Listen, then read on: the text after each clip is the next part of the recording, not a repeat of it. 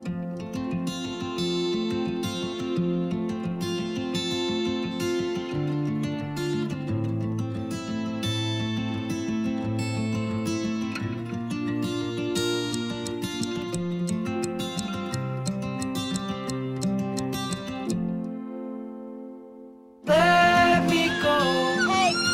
the barrier! I don't wanna be your hero. I don't wanna be the big man. I just wanna fight with everyone else. You guys ready to have some fun? Yeah! All right, don't worry about it. Looks like you can use the bumpers. You don't want the bumpers. Life doesn't give you bumpers. God damn it. We have a new student joining us today. Hey, dude. Welcome to the suck. So let me go. Mom, I don't wanna be haven't you been drinking? A little bit. Oh, hey. everyone deserves a chance to walk with everyone. What do you want to be, Mason? What do you want to do?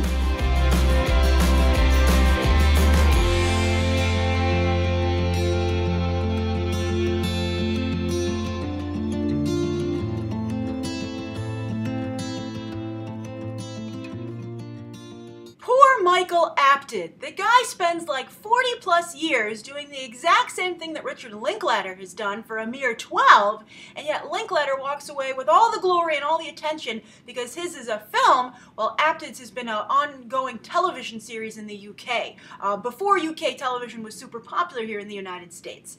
Of course, I'm talking about the Up series, which I've actually never watched, and maybe I should get on that if I'm at all intrigued by this Boyhood trailer, which I am to some degree, but the problem I have with it is that it is fictional. But the great thing about Up is that it's a real documentary actually following these people's lives, these children who were introduced in a documentary in 1964 when they were 7 years old and revisited every 7 years to see what they have been up to and how they've grown up as physically and emotionally and just in society. And it's run every 7 years. As I said, Michael Apted came on board with the second entry in 1970. So let's see here.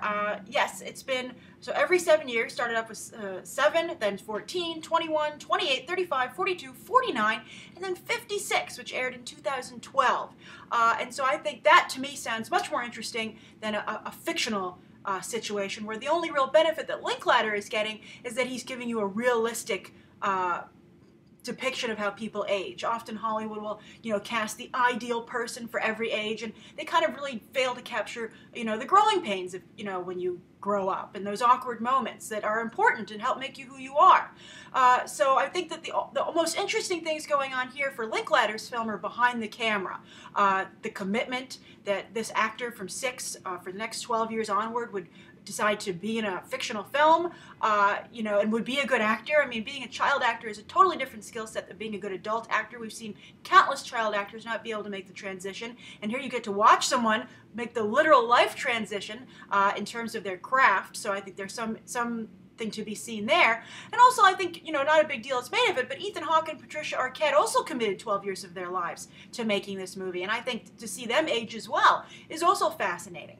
But, since it's fictional, I saw one of the greatest things about Before Midnight, a film that I didn't love, but that was also a Richard Linklater, Hawke film, and they had a wonderful depiction of a father and son relationship there at the beginning of the movie. It was almost like, I think it was like one long take, and it was this great dynamic between Hawke and the actor playing his child, and that was just as compelling as I'm sure anything that could be done here. And it just underscores that for good fictional work, casting the same actor isn't necessarily going to be your the thing that nails it. It's just good acting and good writing, and this gimmick is just a gimmick that's layered on top of that. So I much would have preferred this to be a documentary in the vein of what Michael Apted did, but I guess Michael Apted already has done it, along with his partner here, Paul Almond, Paul Almond at least started it, so he should get credit where credit is due.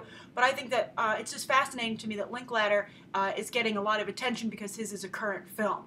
And it almost makes me wish that Apted would consider cutting cutting, you know, maybe a film version, you know, that you can watch in one sitting that shows the span of time to maybe reintroduce audiences to what he's done, because I think that seems to me much more interesting than this film. But so I'm curious to what you guys think. You know, beyond the gimmick, is this something that you think that you'd want to pay to see, and do you see the benefit to the film? I mean, remember, people make these kind of videos on YouTube right here all the time where they film their child or take a photo of their child every year at their birthday or every day for the first couple of years of their life, edit all together, and you can literally see the person grow up. I've even seen adults do it with different, you can see their different haircuts, etc., themselves for a year. I mean, it's not a new idea, and I think applying it to a narrative, a fictional work is, you know, again, just another gimmick. I don't think it builds on the idea or adds any extra depth to it.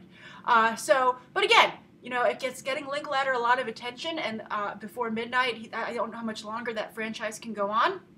They made 3 films out of it, and I think it's time for him to maybe do something else. He did make a major time commitment here, so I guess we should see what he came up with, but I think credit should be given to Almond and Apted for coming up with this idea, and in my opinion, utilizing it better, making it more than a gimmick, actually showing you how these people grew up for real, which is the most honest look at growing up that you could have, instead of, you know, lines that were written, you know, while they might have filmed this over a 12-year span, I assume that it was all written at one sitting.